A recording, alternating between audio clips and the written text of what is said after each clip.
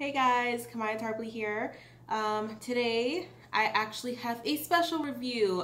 It was requested by another author that I do a review for them, so I was like, absolutely, I'd be honored. Today we're going to cover She Writes by Nia Gray, and that is a compilation of poetry as opposed to a novel. And one thing when I was like reading it and stuff is like, aside from just enjoying it, I really had to consider I can't review this like a novel, because those of us who write novels, we're looking for like setting, characters, plot, all those type of things. But with poetry is more of like feelings. There's like a flow, emotions describing usually like a particular moment or a particular feeling. So it's you definitely have to look at it a different way. You can't have too much of a critical eye, because it's really just someone's thoughts that they're putting down on paper, eloquently, may I say.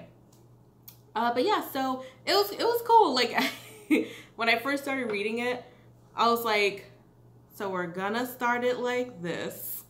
Like, and not in a bad way, but it started out like super just very intense and stuff, like just going over like the traumas of life, the way that things like affect you, particular incidences, and you're just like, all right, we're in this, let's go. What else is going on?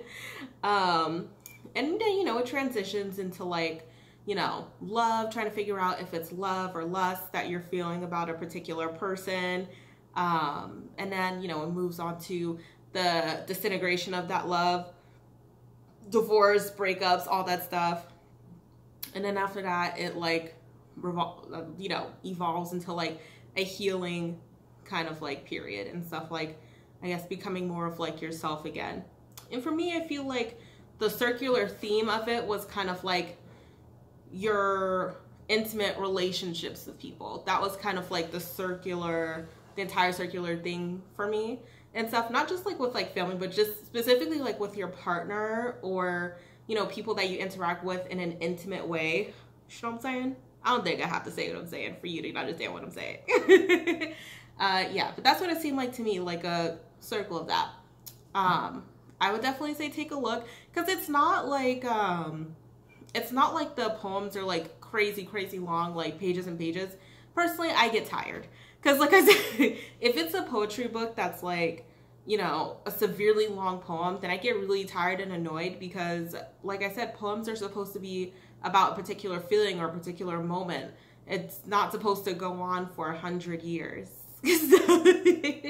So that's why I liked it. I was able to like get through it, and some of the stuff I was just like, yeah, it's like, you know what I mean? Like, I felt some of the stuff for real. Like a lot of things that, Nia details in like her writing, it's emotional. It definitely triggers your emotions. So definitely be prepared for that when you check out a copy.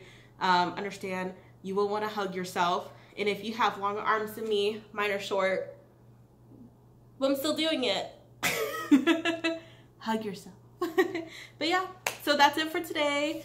Yeah, if you're an author of a published work that can be purchased, definitely let me know, and I'll be more than happy to do a review for you. I don't ask for anything in return. I just think you should promote it, that'd be cool. But other than that, that's it. Thanks for watching again, you guys. See you next week.